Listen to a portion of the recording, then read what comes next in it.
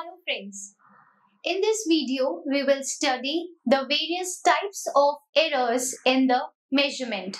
So let us start with our topic.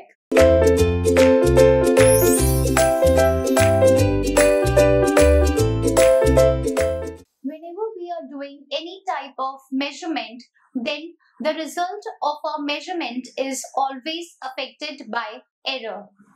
Through measurement, we get the value of an unknown quantity by measuring it with the help of a measuring instrument.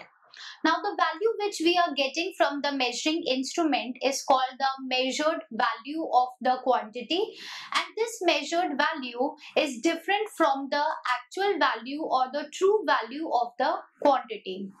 So the difference between the measured value, that is the value which we are getting from the instrument, and the true value of the quantity, that difference is called the error. Now this error, it can be of various types. Like we can express this error in the measurements in various ways. One of the way is absolute error, relative error, or the limiting error. So these are the various ways in which the error can be expressed in measurements. So here we will study these three types.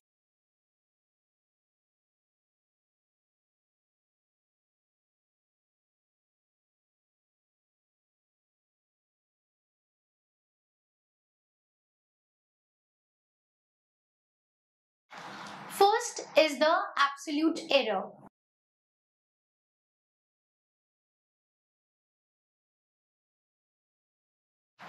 Absolute error is defined as the difference between the true value of the quantity and the measured value of the quantity. So it is just the difference, or we can say that it is the simple way in which we define the error.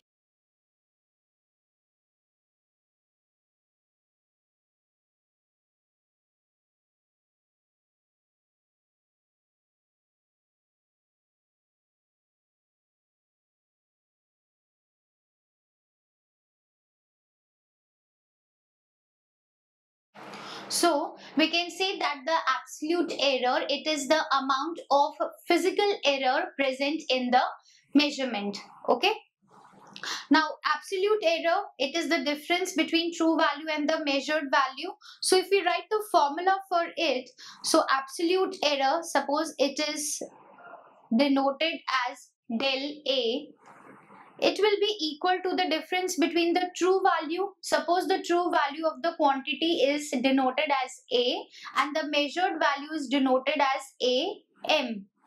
So absolute error del A will be equal to the true value minus the measured value.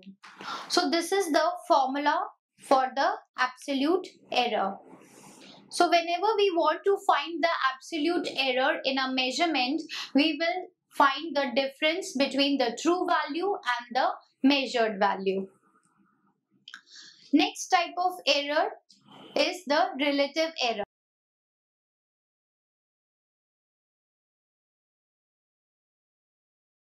Relative error is the ratio of the absolute error and the true value of the quantity. So absolute error we have already defined. It is the difference. So that absolute error divided by the true value.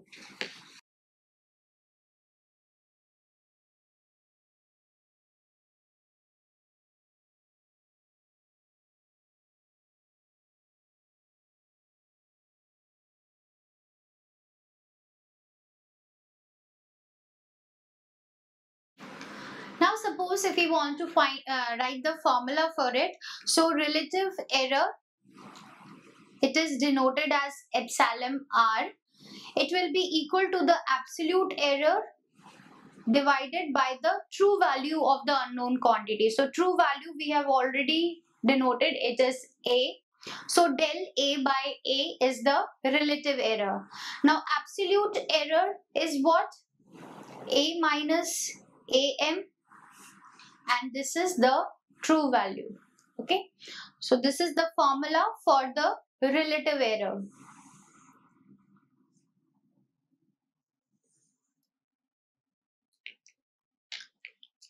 Now this relative error, when it is very small, this absolute error, that is del A, when it is very small, then it can be denoted as epsilon naught. So epsilon naught by A is also the formula for the relative error. Now this relative error, it gives us an indication that how good is our measurement. Means because the word relative is there, so it means that we, with respect to some criteria, we are finding that how good our measurement is. Like suppose we know that our instrument, it gives a error of suppose plus minus 0.5%. This is the accuracy of the instrument. Now we are using that instrument to measure the length. Now one person, it is measuring the length of a ceiling, that how much is the distance of the ceiling from the floor. So we are measuring the length of the ceiling, okay, and suppose that he is getting that the length of the ceiling is suppose 3000 meters, okay. And another person, he is using the same instrument and he is measuring the length of a tree, okay, and suppose he is getting that the length is suppose 100 meters. Now same instrument which is having the accuracy of plus minus 0.5%, it is measuring 3000 meters also and 100 meters also. So in the case of 3000 meters, if we see that the accuracy, if we utilize this plus minus 0.5%, we will see that the error is negligible. Then error plus minus 0.5%, it can be tolerated. But in the case of 100 meters, this plus minus 0.5% of error, it cannot be neglected. So we are finding this relative error, it is giving us an indication that the 3000 meters of the measurement, it is more accurate than as comparison to the 100 meters of the measurement using the same instrument having this error. So relative error, it gives us an indication of how good our measurement is.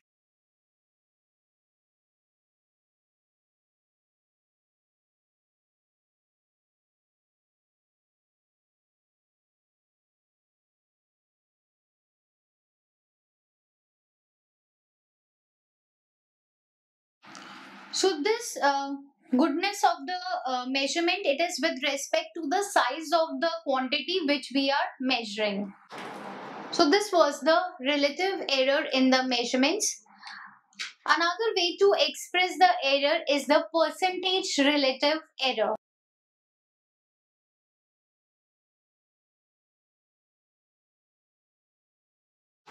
So percentage relative error will be percentage epsilon r,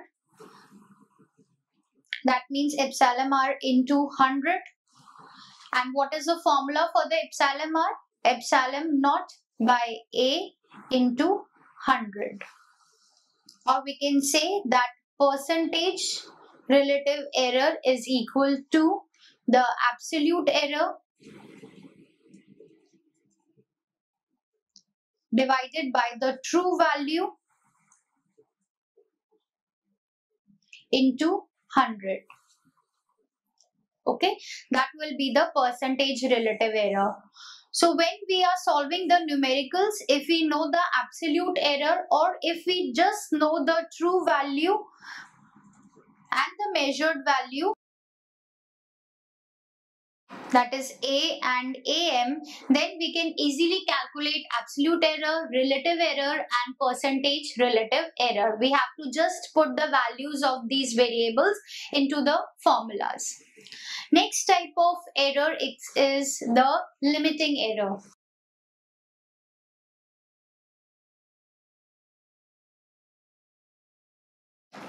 Now, limiting error means that when we are defining the error, we say that it is the difference between true value and measured value. Now, this measured value, it can be in some range. That means it can be either more of the true value or it can be less than the true value. So this range defined for the error is the limiting error. Means for error we are defining the limits that the measured value, it can be either greater than the true value by this much amount, and it can be less than the true value by this much amount. Okay. So limiting error.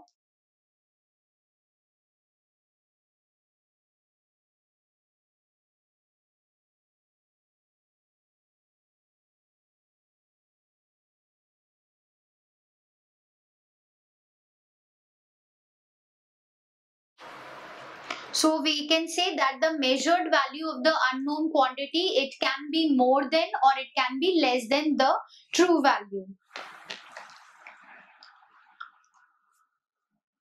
So suppose that we are having the true value and the measured value as measured value is suppose A, M, and true value is A.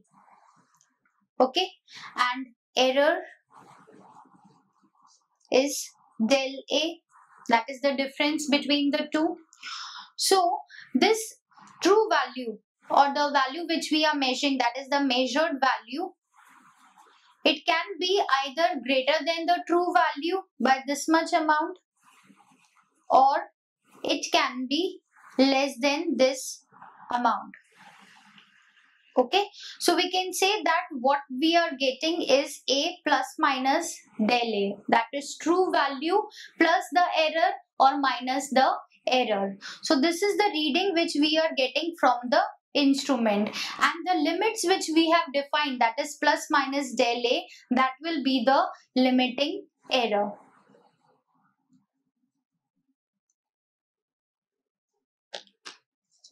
So what we can write, the definition of limiting error is the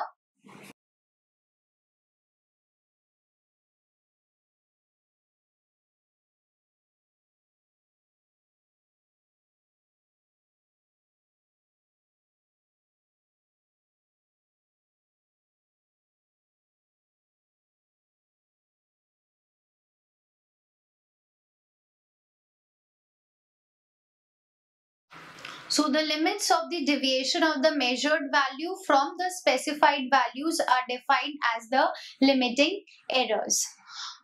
So there are three ways in which we can express the errors in the measurement. One is the absolute error, which is just simple the difference between the measured and the true value of the quantity. Then we can use the relative error also. Relative error is the ratio of the absolute error and the true value, and also we can express it in the form of percentage relative error and limiting error. Limiting error are the limits that in these limits we can define the values of the unknown quantity. So in this video, we studied about the various types of errors in the measurement. So I hope that this topic is clear to you. Thank you.